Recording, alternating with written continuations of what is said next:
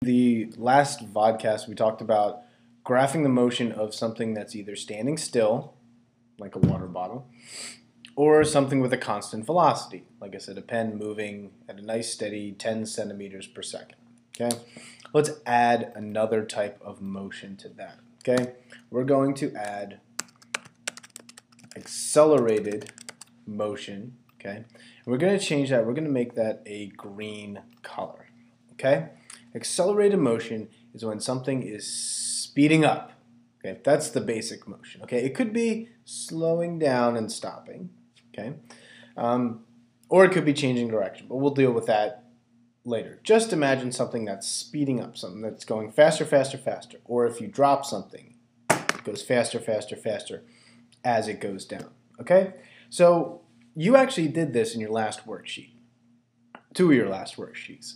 Your first one, you did a distance graph using an accelerated motion data set. And you did one with velocity with an accelerated motion data set. Now, what you should have gotten for these, okay, let's focus on velocity. If something's velocity is changing, or in this case, if it's increasing, if the velocity is increasing, then you should see the line going up and to the right. I mean, it just makes sense that the velocity starts low, okay, at a certain time. In fact, let me pull this up, see if you can sort of see that. See how it's low right now, and then a little bit later the velocity is higher, the green is higher, and then it's higher, higher, higher, higher. So what you wind up getting is, okay, if it's accelerated motion, the velocity graph, key here, the velocity graph is a straight line that is on a slope, okay? That means that the velocity is changing. That's this part right here. The velocity is changing. Now, obviously, it could go a couple other ways. Maybe it's not changing as much and actually started off going somewhat fast, okay? And it didn't speed up that much. Maybe it's slowing down. If it's slowing down, then the velocity graph would go down and to the right, okay? Or maybe it's slowing down just a little bit every now and then, okay? But I'm going to go with the basic speeding up. The velocity is going up the same amount every second, the same amount every second, all right? So that's the velocity changing. Now, the thing about the distance part here is that the distance does change, but in fact, it's actually changing more and more every second, okay? For example, maybe the object moves 1 centimeter in the first second, and then 4 centimeters in the second second, and then 10 centimeters in the third second, and then 30, and so the distance, it's not increasing steadily, it's actually increasing, okay, more and more each time. And that's when you get something that probably looks something more like that. Okay? So if something is accelerating, okay, you get a curved line. A curved line. Because there is a change in distance. Let's think about that. Remember when something was standing still, there's no change in distance. When something has a constant velocity, you get a straight line or slope, that's a steady change in distance. But if there's more change in the distance every single second, you get a curved line. Okay? Now, that curved line could actually look, let's say it's, I don't know, let's say it's slowing down. Okay? It might end up looking like this. Okay? There's other options there. Okay, but let's just stick with the easy one, which is it getting faster. You see the distance increases more and more every second. All right, so what you do notice here, though, is still a trend, okay? Straight lines above zero are no change. Straight line above zero, no change in velocity here. Oops, okay? No change in distance here. This would be a steady change in the distance because it's on a slope, and this is a changing or a steady change in velocity. All right, so now let's do the last one. which is graphing the acceleration of these things. All right? Now, let's go simplest motion to most complicated motion, okay? If something is standing still, what is its acceleration? Here's my water bottle. What's its acceleration? That's the same as asking, what is its change in velocity? Well, it doesn't have a velocity.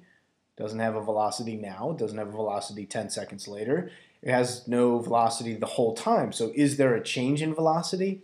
No. And hence, when we have something that's standing still, its acceleration is a straight, flat line at 0. Okay? Let's see if I can get that in here. Yep, straight, flat line at 0. Okay? Because there's no acceleration. Let's try a different type of motion. Remember the constant velocity, moving constant 10 centimeters per second. Now, by definition, if something is moving with a constant velocity, it's moving the same distance every second, is the velocity changing? Well, no. Well, you said it's a constant velocity. So if it's a constant velocity, what you wind up getting is, again, a straight, flat line at 0. Okay? And that's because there is no acceleration. If something's standing still or it's moving in a cruise control, constant velocity, there's no acceleration. So 2 out of 3 times when we do problems in here, there's not going to be an acceleration. So your acceleration graph will just be 0. Okay? But we did talk about something with accelerated motion in the previous 2 worksheets. You can also talk about something that is free falling as having a particular acceleration. In particular, you can talk about it being negative 9.8 meters per second squared, or maybe, and we'll talk about that later. But the idea here is that if something is accelerating, now in reality there are different, acceleration can change, but let's not get too complicated here. Let's talk about things like things that are free falling. Their acceleration is the same all the way through. Okay? It's not going to change. It's just constant acceleration. And if there's a constant acceleration, there is a straight, flat line. No change in acceleration. Now, this green guy is the accelerated motion. There is a change in velocity with the green line, okay? It's an accelerated change. It's an accelerated motion, so there's a change in velocity. But with acceleration, there's no change in acceleration. It's the same acceleration the entire time through. Okay? So what you notice here is that there are 3 things that we can graph. We can graph the distance something moves, the velocity or the rate at which it moves that fast, or the acceleration, how much the velocity is changing. Okay? 3 things, and there's 3 types of motion. You can either be standing still, you can have a constant velocity, or you can be accelerating. Okay? And these charts pretty much show you exactly what each of them are and how they match up. Okay? So remember, acceleration is a change in velocity. Okay? And velocity is a change in distance. Okay?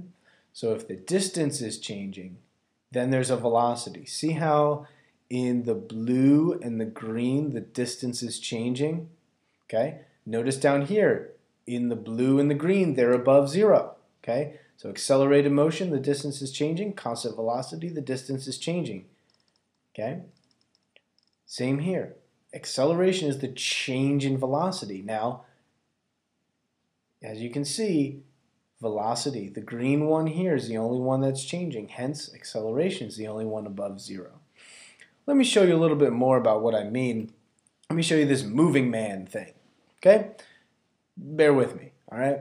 So let's move this guy. Let's have him start at negative 10 meters. And I'm just going to give him a velocity of, let's say 1 meter per second. Okay? And here I go. I'm going to play. Take a look at his graphs. It's a constant velocity. Okay?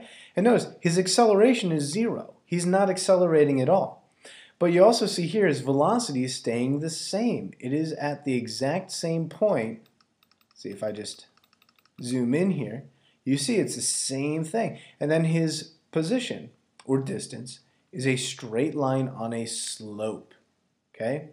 And if we were to actually take this slope, okay, actually we could do that. He's going over 20 seconds, and he moves from -10 to 10. That's the rise. Oh, he crashes. Okay, that's the rise. That's 20, right? 20 divided by, what's the run? 20 seconds. 20 divided by 20 is 1. That's 1 meter per second. So 1 meter per second, 1 meter per second. Okay, 1 meter per second. And that is his velocity, or at least it was. See that? That's 1 meter per second. Okay. Now, if somebody is, let's say, I don't know, let's move him to 2 meters away. Okay. And let me pause that. And I'm going to make his velocity 0. Let's see, let's clear everything out. And let's play. If he's standing still, look, his position is the only one that's positive. Okay? He has no velocity. He has no acceleration. Right? So that's standing still. Okay? And if you remember the constant velocity, let's change him. Let's clear this out. Okay?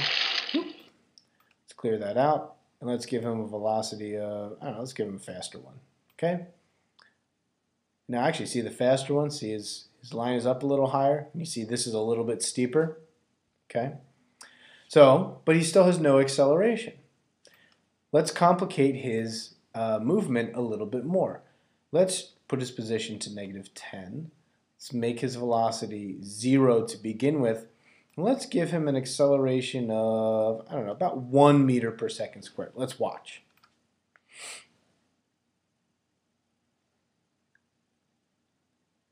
All right. And I'll stop him.